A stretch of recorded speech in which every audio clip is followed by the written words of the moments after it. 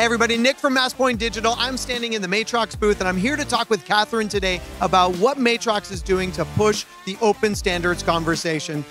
Catherine, welcome. Okay, first off, tell everybody who you are and what you do here at Matrox. Yeah, I'd love to. Thanks, Nick. My name is Catherine Koutsaris. I'm the product marketing manager at Matrox. And what do? I talk about our products, I talk about open standards, and I have the pleasure of sharing it with you. So walk me through a little bit of what open standards are and why people should care. Yeah, definitely. So at Matrox, we're huge proponents of open standards. You can see we're even wearing it on our t-shirts. The t-shirts don't lie. So our standards are open and high. So the idea is that when you're working with open standards, you have a lot of flexibility. You're not locked into specific vendors. It allows you to scale your project. The idea is that if you're based on open standards, you're not stuck to one set of protocols that really boxes you in. So different manufacturers can create different products based on these standards. And then all of those products are designed to interoperate really well. So really unlocks a lot of AV workflows. And at Matrox is what we're big fans of the open standards, but then we're also bringing products that are based on them. So that way our products work well together, but then also with third-party manufacturers that are based on the same standards. And I think the third-party manufacturers is probably one of the more important ones because that is what makes it open standard, right? Is that everybody can play together. So what product does this fall into for you all then in the Matrox camp? Yeah, so we've got a ton of products here based on open standards across the booth. So it started with our encoders and decoders. We also have gateway products. We've got an NMOS controller. Now KVMs is the newest product to join the party. Our product is called AVIO2. It's the first ever IP KVM that's based on these open standards. So the huge benefits of this for our customers is that it fits directly into your IPMX or 2110 infrastructure, meaning that if you have an IPMX or 2110 stream coming from another source, you can bring that into your operator workstation using your KVM. And then vice versa, if you've got your KVM source, you could send that to another 2110 or IPMX endpoint, like a monitor or projector or a video wall. Yeah, so we've got 2110 and IPMX kind of stuff going on around the booth, but AVIO2 is our shining star for Infocomm. It's the first time we're showing her at a show, so at Infocomm, I mean. All right, so let's break here and let's move over and talk about ConvertIP. All right, so we're over on the other side of the booth. Now we're going to talk about the ConvertIP products and some of the other solutions, but you've got something brand new in your hands. This is the new SDM module. Talk to the audience about what this is good for. Yeah, so I'm excited about this product. It's basically our ConvertIP decoder, but in an SDM, so smart display module form factor.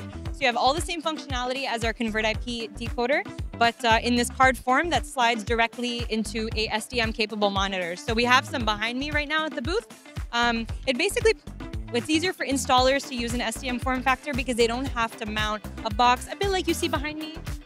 You don't have to mount the decoder on the wall, hide it behind a monitor. There's no extra cabling. It's just easier to maintain, easier to install, and you get all the same functionality that you get with our ConvertIP module, including the multi-view feature you see behind me. And it's one less power supply that you got to lug around, network port, all those other things. So it's much cleaner installation and configuration. And this is shipping now? Yes. And what monitors has this been? Is this any monitor with an SDM port this will work with? Yeah, exactly. So we have some here from Panasonic, we have some from Plum, but there are a bunch of manufacturers that are making SDM-capable monitors right now. So it's becoming a really popular form factor, if I'm being honest. So it's one of my favorites. Oh, it's one less device to hang, effectively. Okay, so let's talk about ConvertIP and sort of the new modules and the pieces that are coming to that. So walk me through this, but I'm going to hand over because I think you got a lot to say about this. Yeah, sure. So our new ConvertIP DSH IP to IP gateway feature is great for people who have combinations of IPMX and 2110 infrastructures in the same project or in the same installation. So, for example, if you have in a corporate environment, in a keynote address speech, maybe you have an IPMX camera, maybe you have a playout server, maybe you have a Mac that's showing a presentation. Maybe internally you have an IPMX network, but then also maybe you're using 2110 signals to broadcast that keynote address out to satellite offices or make it available on the web. So how do you bridge those signals between IPMX and 2110, compressed, uncompressed? You would use something like a gateway feature, which we have now with our ConvertIP DSH. So the IP to IP gateway feature allows you to bridge those signals between more complicated workflows like that.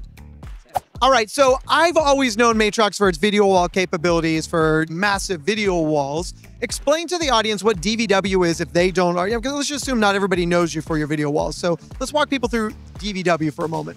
Yeah, sure. So our Matrox DVW, Matrox Mirror DVW, stands for Distributed Video Wall, which is what's powering the video wall that you see behind me. So each one of these bad boys has 4 4K outputs. So what I have behind me is actually 5 of them that are all synchronized. So that way you can get perfect sync across, 4 times 5, so 20 screens. And right now we're playing some 8K content showing that you can really scale out your video walls with our DVW. So we have some new features at the show. We've got the ability to add web sources directly using this appliance. Oh, thank you. So no need for an external media server.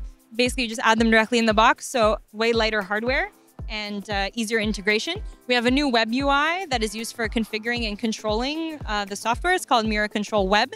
So basically, that's where you set up all your canvases, send them up to your wall, add your sources. It has a really clean, new, easy-to-use UI. And yeah, we're excited to show it at the show.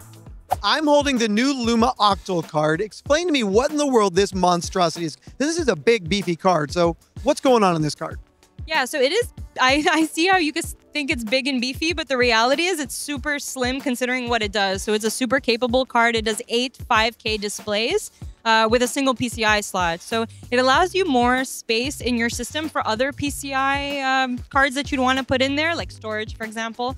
And yeah, allows you to get 8 outputs. So it's perfect for anyone who wants to scale up big video walls with less space. So perfect for control rooms, perfect for digital signage networks, larger video walls. Being that these are 5K outputs, I mean, there's obviously not a lot of TVs that are built for 5K, but for DV LED walls, for, as you're saying, specialized digital signage deployments, this would be a perfect box to be able to drive a lot of those displays. And you're right, it is a very slim, it's a single PCI slot, single lane, so it doesn't take up a huge amount of space inside of your server chassis. So really impressive there. Now, not just 5 or 8 5K, but 4K synchronized across 8 ports as well. That's also very impressive if you're doing synchronized digital signage around an environment. That card could carry a lot. From a systems integrator standpoint, there's a lot here. There's a lot going on. How does a new system integrator or somebody who's not super familiar with Matrox engage?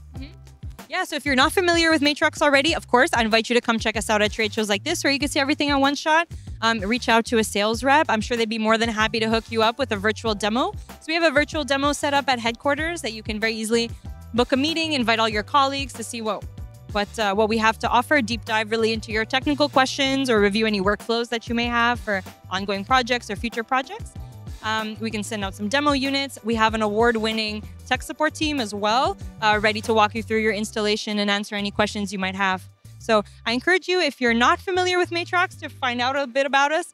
If you are already familiar with Matrox and using our products, I encourage you to consider different product categories that we have at Matrox. So if you're using our KVMs, for example, maybe send those streams to a decoder for monitoring. Or if you have multiple IPMX kind of open standards-based products, maybe use our NMOS controller to route some of those signals. So our products are great as standalone products, but also work so much better when they're working as an ecosystem. So yeah, I encourage you to see how Matrox can really now allow you to realize your vision for AV, not necessarily pull you into force you into the Matrox vision for AV. All right, that's been a full walkthrough of the Matrox offerings. If you're looking for more info or to find out how to engage with Matrox products, visit video.matrox.com for more information. And Catherine, thank you for being my guest today. Thanks, Nick. Always a pleasure.